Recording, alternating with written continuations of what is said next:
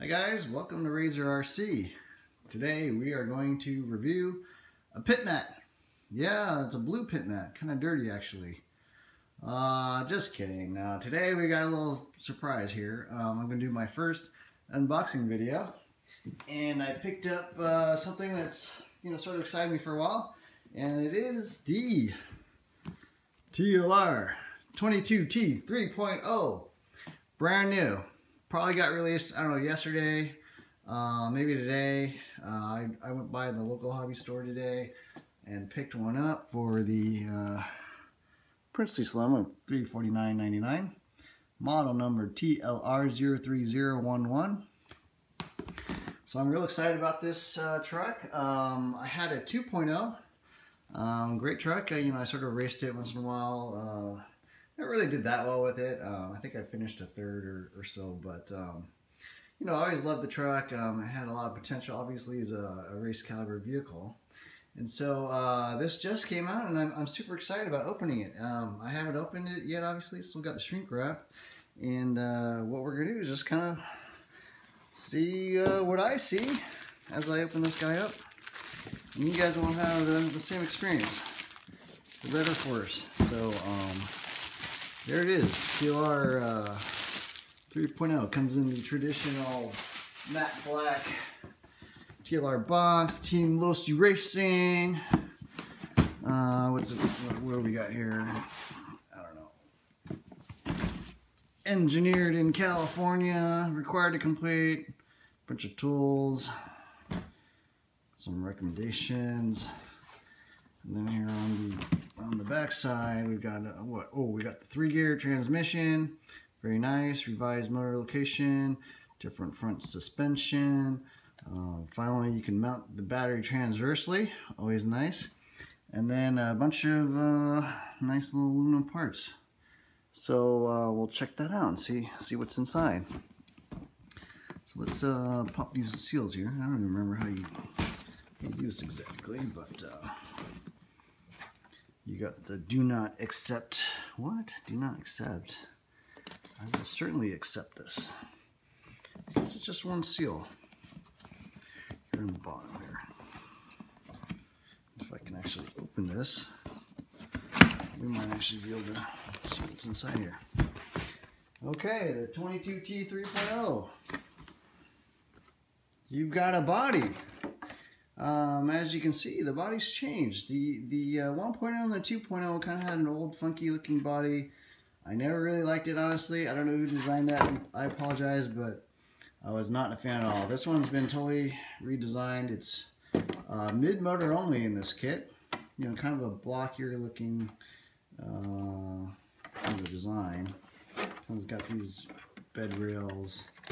And I like it. Pre-cut, always awesome. I hate cutting bodies, so pre-cut is always a nice thing. And then when you walk through the box here, ooh, wheels. 4 wheels, stadium truck wheels. Looks like we got, I don't know, maybe a battery tray, some body clips, probably some Velcro, that sort of thing in there. Cool, little bag F. Also inside is tuning parts. So it looks like these are going to be the inserts for the rear suspension. That's one thing they changed on this truck. You no longer have to buy different hinge pin braces and such. You can actually use pills now to adjust things. And then looks like we got steering block inserts, or steering hub inserts, I guess you would call them. The traditional pivot brace, and then Ackerman plates. So those are all new. A bunch of tuning parts in your TLR 22T 3.0. What else we got in here? Ooh, bag F. These look like they're the shocks. So 32.5 weight shock well. Looks like just one bottle. You probably want to run something a little softer in the rear. But the shocks haven't changed in the 3.0. The bodies, the shafts, everything's identical. These are excellent shocks. I love TLR shocks. Probably some of the best on the market. I don't remember these shafts being black like that. Maybe, what's going on there? I thought they were chrome. This one they're chrome. Spring-wise, looks looks like you got the yellow springs in the rear and blue springs in the front. So that's pretty much the same. I don't think these have changed at all. Pretty much 2.0 shocks as far as I can tell. Excellent though. I mean, you get the machine bushings, the machine pistons.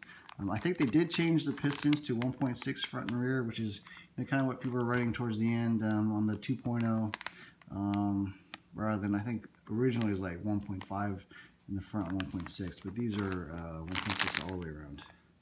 So nice little box, nice little bag there. All right, we got bag C. So this looks like a shock tower. I believe the shock tower is all different. You got the, the drive shafts, the bearings. I don't know if these brown bearings are anything. Ooh, it looks like you got the arms. I assume these are the rear arms. The new ball cups. Check that out. These are the revised ball cups. TLR ball cups are pretty good. They're very smooth. They fit really well. Only really had 2 gripes with them, which is one of which is that they were inaccessible by a hex driver. So you had to pop off the ball cup to get to the ball stud to adjust it. So these are actually, I guess they call them open-end ball cups. And then the second thing is they're always really hard to thread. So I believe that's been rectified as well. They're a little bit easier to thread on the turnbuckle. So you got the aluminum timber block back here. So this looks like it's kind of like the rear end turnbuckles, which are steel. Yeah, okay, so this is pretty much the rear end, which will be towards the end of the build. Okay, we got bag D. Yes, the bag D. Transmission-wise, I don't believe they made any changes. This is still your TLR, basic ball differential. That looks like the thrust spring, but one thing they did do is actually include, yes, here it is, the HD slipper spring right there. You can tell it's got fewer coils. You can tighten it down a little more without bottoming out. That was one of the weaknesses of the 2.0, which was that basically, on hotter motors and on like heavier trucks like the short course truck or maybe the stadium truck, the stock spring was a little too weak, and it's easy to kind of over tighten and then kind of mess it up. It's got the regular top shaft, the 2-piece top shaft with the steel threaded portion, the steel rod, and then the aluminum gear portion. I'm not really a big fan of that one. It looks like they've kept it the same. I usually run actually the MIP all aluminum top shaft. So transmission wise, they've actually gone to a 3-gear transmission. That was an option part on the 2.0. It's actually something I read on mine. There are a bunch of, I would say, updates they made to the 2.0 that I ended up running that they've actually now included in the 3.0. So one of them is that 3-gear mid-motor transmission. So yeah, once again, this is mid-motor only. The 2.0 and the 1.0 you could run rear motor, but that's no longer the case. Mid-motor is the future. Sorry guys, if you want to run a rear motor, I don't know, get a 2.0, I guess, I don't know. Outdrives there. It comes with diff grease. Yeah, pretty much everything you need to run. I believe you get the black grease and the diff lube all included. Let's go on to bag B. So bag B looks like it's the front end. So changes on the 3.0 is you get the variable length arms. The variable length arms, you can mount basically the caster blocks in 2 different locations.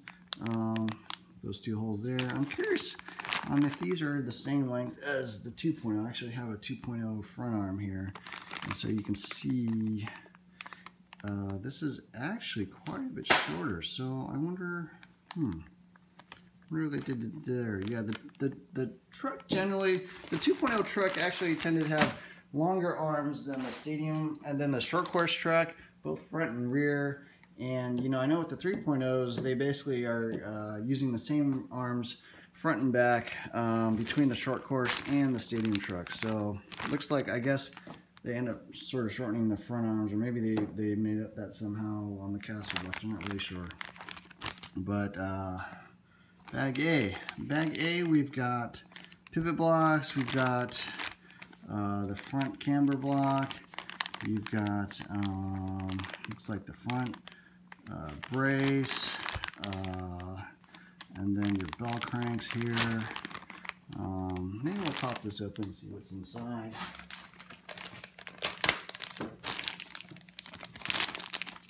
Let's see what we've got here. Let's dump this out.